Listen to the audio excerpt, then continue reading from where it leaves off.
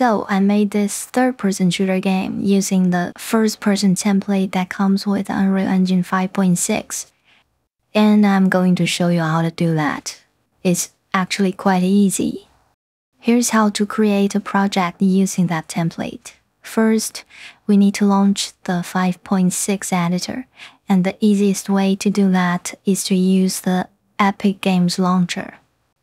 When the editor is open, you can create a new project, and the key thing is to select Arena Shooter as a variant. Now the project is created, but if you hit play right away, you will notice it's not running the template because we're in the wrong map. And we have to manually switch to the map that comes with the template. Now, if you hit play again, you will see we're now running the correct template game. And if you don't want to do this every time you open the project, you can set the default map in the project settings.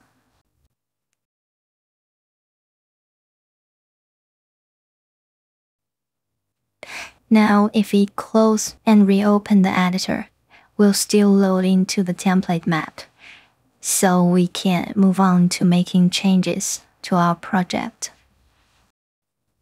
We can find the blueprint we need to modify in the world settings. If you don't have this tab available, you can open it from the menu like this. So this is the player pawn the template uses. Click the folder icon, and it will direct you to the content browser. And now we can double-click to open it.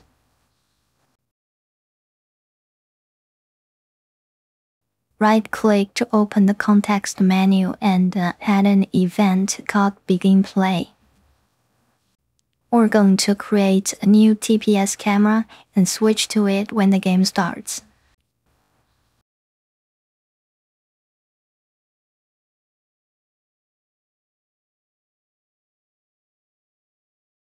After adding the new camera, drag it into the new blueprint and add a new node to activate it.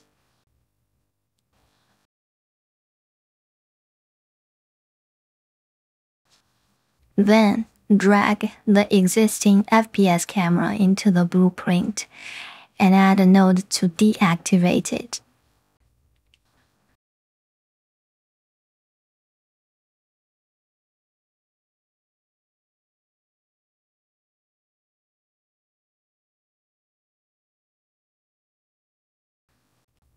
If we run the game now, we're using the new camera, but it's hard to see because we haven't set it up properly yet. For a proper third-person camera, we also need a camera boom, so it can orbit around the character. When adding the boom, make sure the hierarchy is correct as shown on screen.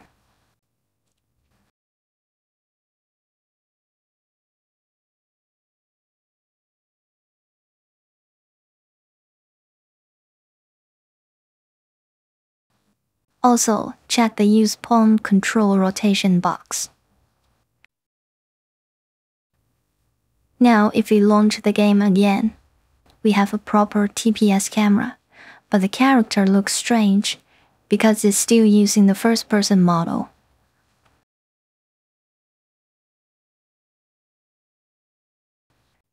Drag the first-person mesh into the blueprint and set it to invisible. And check the game. Now it's gone. Next, we need to show the third-person model, which is already there, so we don't need to add a new one. We just need to adjust settings to make it show up in the game. For some reason, I made the change in the parent class. I don't think it's necessary. You can just copy the change I made in the parent class and do it directly in the blueprint that we have been working on. Or just follow what's showing on the screen and do exactly what I did. Either way will work. And I'm sorry if that feels a little bit confusing.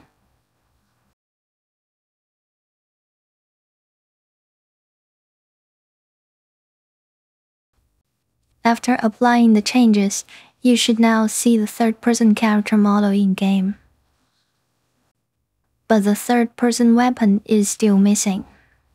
So we'll do the same thing we did for the character. And this time we'll make the change in the parent class, so it applies to all weapon types.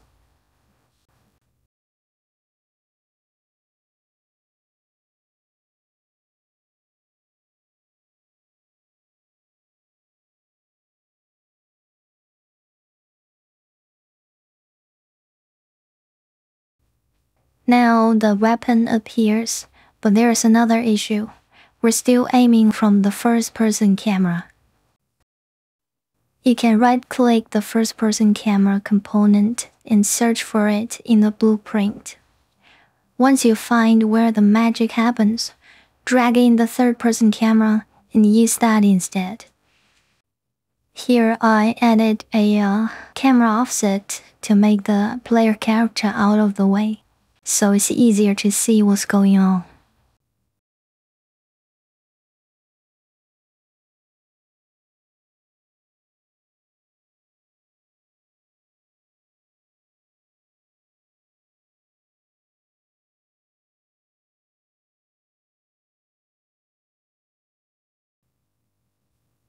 Now it's very obvious that the aiming is off. Let's try again using the third-person camera.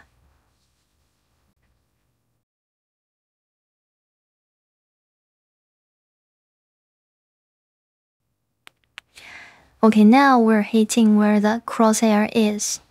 And I also fixed some other things like hiding the first-person camera and the weapon model.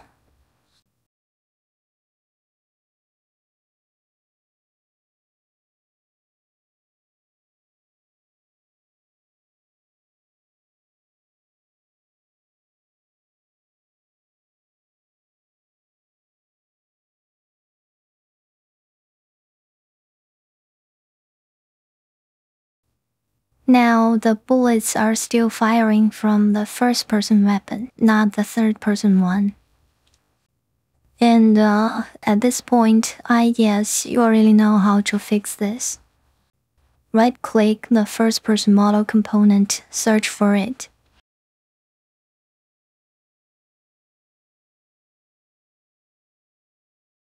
And drag in the third-person model, and reroute the nose to use it instead.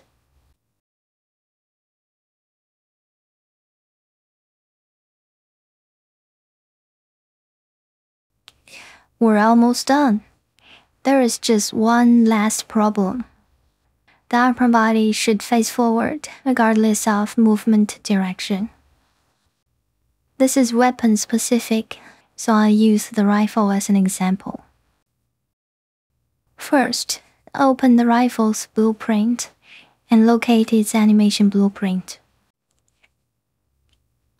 And when you click this folder icon, it will direct you to the AVP it's using, which should be this one showing on the screen. What I did here is I duplicated the original AVP, modified it, and set the weapon to use the new one.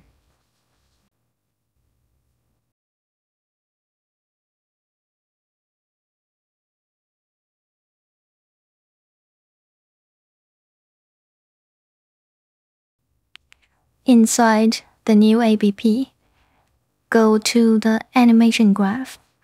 By default, the upper body inherits the lower body's rotation, but we uncheck this box to stop that behavior.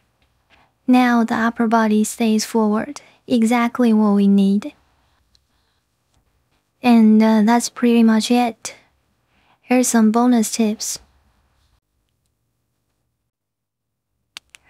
As you can see, the aiming offset doesn't work very well here, because it's made for first person. Your character is not looking at the crosshair. There is an offset. A quick fix is to add a multiplier here. to make it look better. It's not perfect, but it can be useful. And you can play with the number to make it look better. To change the mouse sensitivity, you need to modify the parent class of the player character blueprint, because that's where the mouse input is handled. I kept this part in just to show you how I found the right blueprint. Maybe you'll find that process useful. And once you locate the input logic, you can use a multiplier to adjust the sensitivity. Here I used Ctrl+C and Ctrl+V to duplicate the node. And because I don't want to change two values every time, so I created a new node and fit it into these two nodes. So I only need to change this one. Now the mouse is less sensitive. And again, you can play with the number, try to find the sweet spot for you. And that's it. We made a third-person shooter using the first-person template, and it's really easy to do. And I really think with all the templates that come with 5.6, now it is a really good time to start learning Unreal Engine. And I'll see you guys in the next video.